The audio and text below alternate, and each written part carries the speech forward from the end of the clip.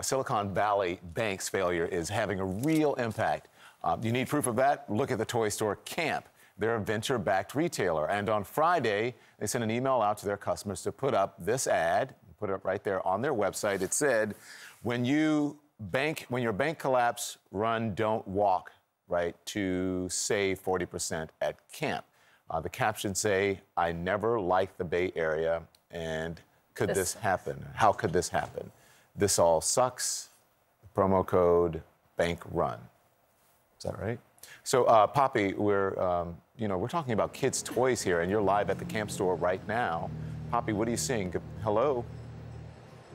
Hey guys, good morning. We're with Ben Kaufman, the founder of Camp and the CEO. This is your idea over the weekend, and we're smiling because, thank goodness, your deposits are now assured because of the federal government. But this was a last-ditch effort over the weekend to try not to collapse. That's how dependent you guys were on SVB. Yeah, about 85% of our company's cash assets were at SVB. 85%? Yep. Millions of dollars? Millions of dollars. Okay, so what happened to you Friday? So on Friday, when we got the alert that the FDIC was taking control of the bank, we had no idea what would be the next step. We did not know how long it was going to take for us to get our cash out. And to be honest, we still kind of don't. They say today, we'll see what happens. You don't know if you can get your money. Well, we hope we can, and we're so grateful that the Fed stepped in the way they did. But we did what startups do, which is we kind of took matters into our own hand, and we kind of had that fight for survival. It's a similar fight for survival we felt when COVID happened and we ran an experiential toy store.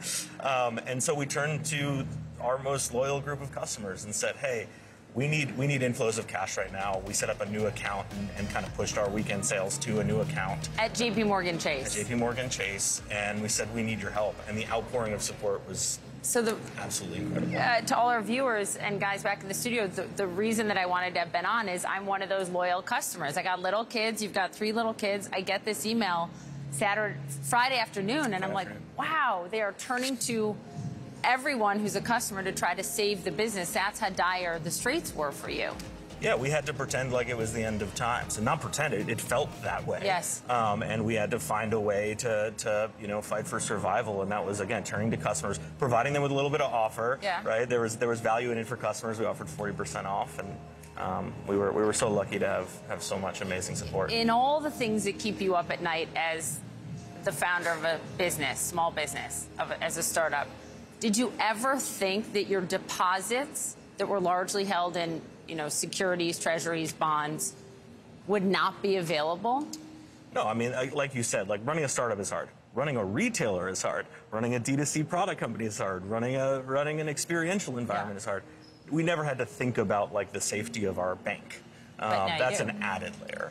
Okay, so I spoke to a lot of founders this weekend, and another startup founder and CEO told me that it was a requirement that if you got lending from SVB, you had to hold all of your cash deposits there. They required that. Is that true for you?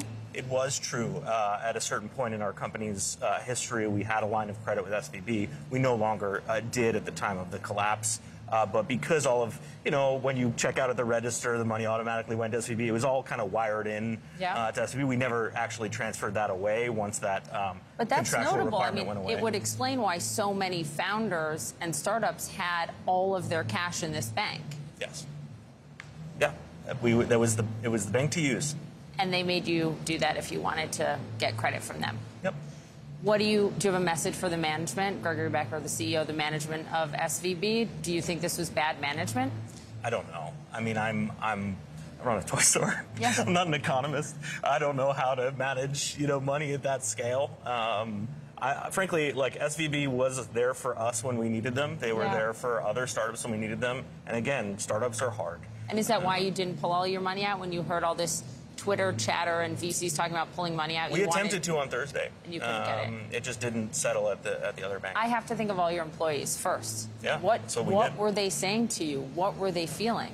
Well, again, we were lucky to have an account already set up at JP Chase. The first thing I said to our employees is that we have a little bit of cash there because if you pay in cash in our stores, the store managers ran it over to Chase. So we had a little bit of cash there. We knew we were going to be able to make payroll this week. But we said, like, the future is uncertain. We don't know what the next step is going to be. And so we turned to customers, and immediately store managers were saying the stores were packed. And, you know, what we saw online from people that were not only existing customers, but new customers wanting to support this brand was, you know, I'll never forget it. It was amazing. I'm so glad. Does it change finally how you hold your money going forward? Do you now split it up? I think a lot of heads of small companies and startups are thinking, do we put 20% in this bank and 20% in this bank and 20% in this bank? Yeah, I think that's going to have to be a consideration moving forward. You know, I don't want to do this again. No, no one does. We are glad you're okay. You're going to make your next payroll. We sure are. I mean, again, like the support this weekend was incredible. We're just going to go back to the regular startup fights. You know, the regular, you know, fighting for survival that every startups do, Look, even when their bank is stable. You made it through COVID. Yeah. You made it through this. I told you we'd get all of our kids Thank you. Christmas gifts, birthday gifts here. The staff is always so lovely. Good luck. Thank you so much. Very much. Thanks for having Ben me. Kaufman. Hey, guys, back to you. Yeah, and one of the coolest old school rocking horses in that store, Poppy, as you know. They love the old school rocking horse. It's one of my favorites. Yeah. It was great. I love that he said, I'm a toy store owner. Right? Not an economist. I'm not an economist, and I think that speaks to a lot of folks, what a lot of folks are dealing with.